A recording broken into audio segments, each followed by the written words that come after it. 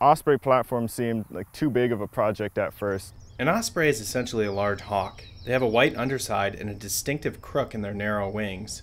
Like many other animals, living near its food source is key. Just ask Max, a life scout for Troop 2000. It's just an area where they can build a big nest high up where they can see around large radius and where they have a body of water nearby where they can fish and feed their young.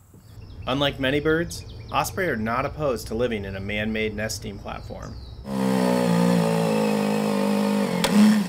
That's exactly what Max built for his Eagle Scout project, but it wasn't without some doubts. I wasn't sure how I was going to get the pole up. Boy Scouts can do a lot, but we can't put up a 40-foot pole with a platform on it. Given the obstacles of the platform, Max first considered a more manageable undertaking. I was going to build some bluebird houses and put them up here around Terry Trueblood. But he then got some additional encouragement from Jim Walters of the Johnson County Songbird Project. A very unique bird that has been making a dramatic comeback in the upper Midwest. And Jim isn't exaggerating about the comeback. There was a dramatic decline of the osprey population in the United States between the 1940s and the 1970s. Experts determined that, like many other birds, including the bald eagle, DDT, a popular pesticide, was causing the eggshells of unborn osprey to thin and never hatch.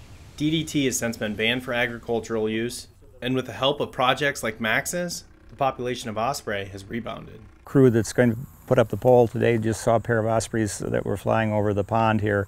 He was sold on the idea, but Max still had to figure out how to get his nesting platform 40 feet in the air.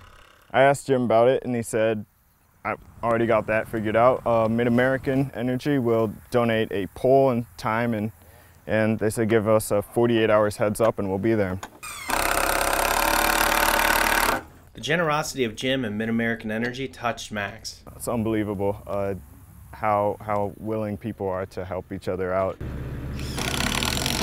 For Jim, it's worth the effort to afford people the chance to see these magnificent birds up close. The first time you see it, it's quite an eye-opening experience to see this rather large bird go into the water and come out with a fish. Max says getting the platform up was great. It was exciting to build it and even more exciting to see it put up. But that he hopes the end result is even more satisfying. In the end, everybody benefits. They can come out here to the Terry Trueblood and walk around. You'll be able to see the platform and hopefully osprey is nesting out here on it.